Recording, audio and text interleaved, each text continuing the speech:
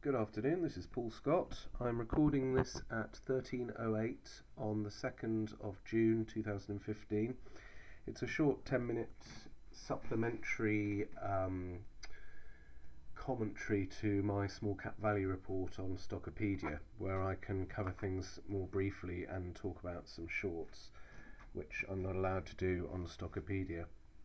So the first stock I want to talk about is Plus 500. This has been an absolutely fascinating situation which we've discussed a lot on Stockopedia and elsewhere. I actually started buying the stock, foolishly as it turned out, at around £5, and I carried on buying it all the way down to £2. So now why won't that go to a shorter chart?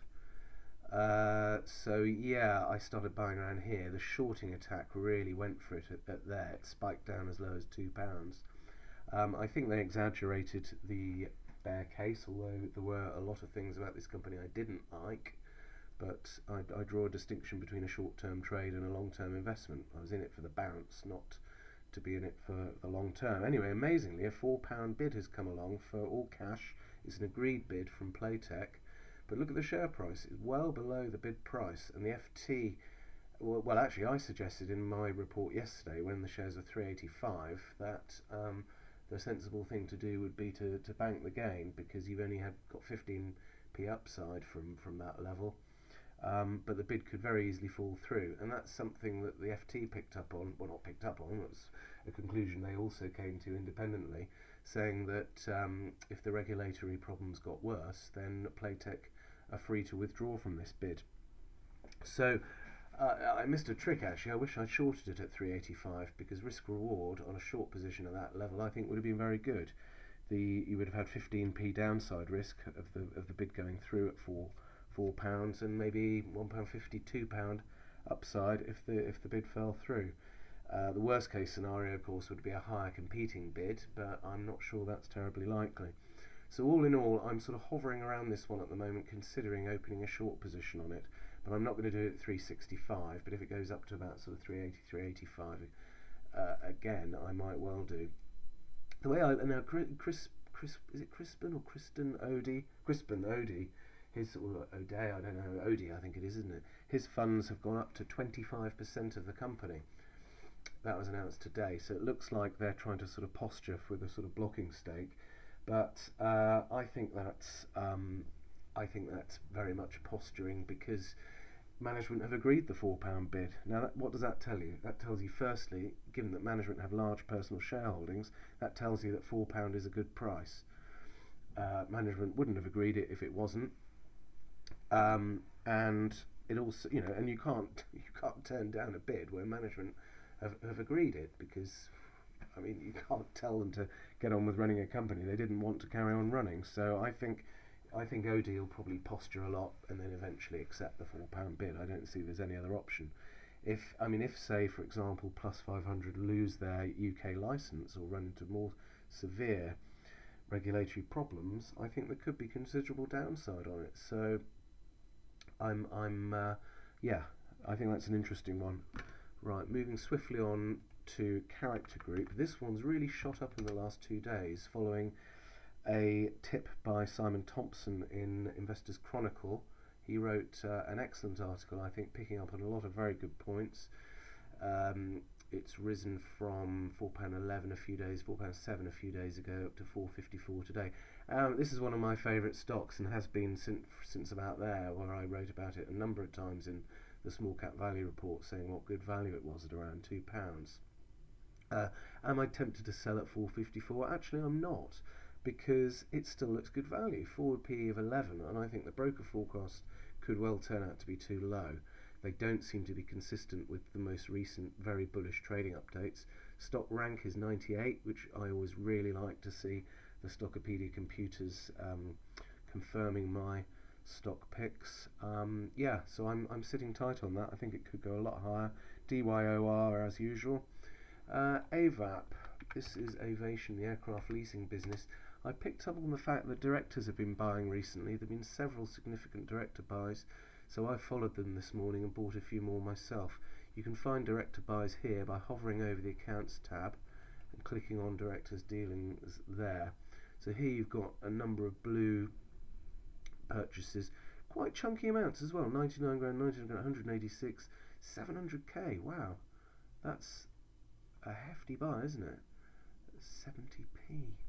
Those must have been options, I think, because look, that's way below the. Oh no, that's 2013. Maybe that was the market price at the time. Could well have been. Anyway, look, very shrewd buys. There've been a couple more in the last few days, I think. So I picked up a few of those personally this morning at £1.45. Zoopla, this is a stock I've been short on, but I had to partially, anyway, admit defeat because the stock just keeps running up and up and up. This shows how dangerous shorting can be. It's best for most people not to even touch it. Probably best for me not to touch it. I shorted it there at £1.50. The worst possible point to have shorted it. Anyway, I threw in the towel on most of the position at about £2.30 because it was obviously going up at that level, and it has done. It's now up to £2.75. I think at some point it'll crash because the valuation's nuts.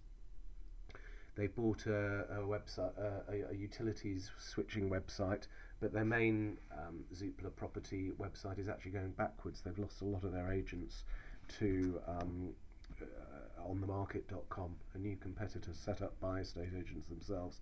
So I'm watching and waiting on this one to increase my short again.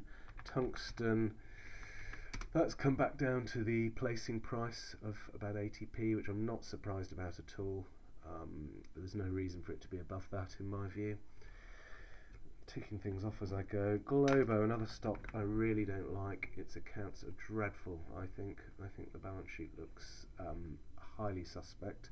Now they've announced, it's not come up on here, they've announced they're going for ADRs on the American market. Now how many, 205 million market cap, UK, just check, is it AIM? Sure it is, yes.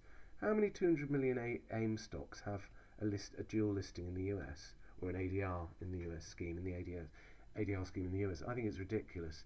It all fits with the general thing that they want to pump the share price up as much as possible. Don't like that one bit. Okay, running out of time rapidly here, so a few other results.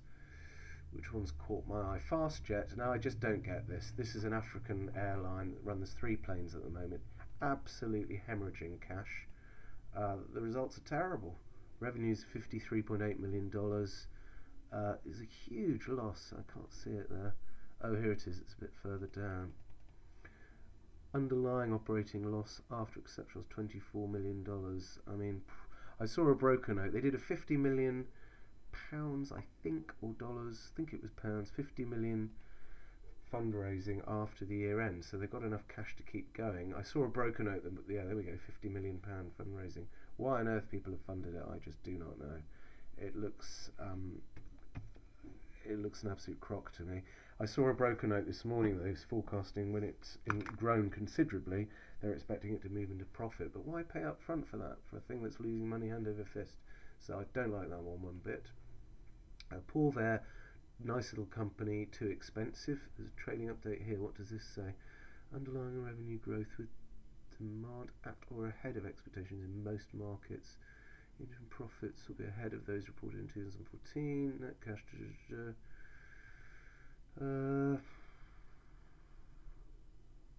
Yeah, it doesn't really say anything about market expectations though, and that's all that matters.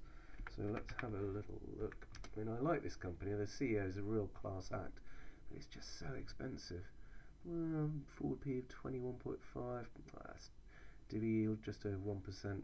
Too expensive for me. But I've been saying that since it was about £1.50. What else? Oh, AO World. I'm short of that one as well. Here we are, AO World. I thought these were pretty unimpressive actually. It's a box shifter of white goods that hardly makes any money. The UK, 6 months ago they started in Europe, but they're only up to a run rate of 19.8 million with a heavy loss. The market cap's bonkers. It's far too expensive. We run out of time. I'm going to have to end it there. Okay, thanks for listening / watching, and I will do these video updates as and when. Bye for now.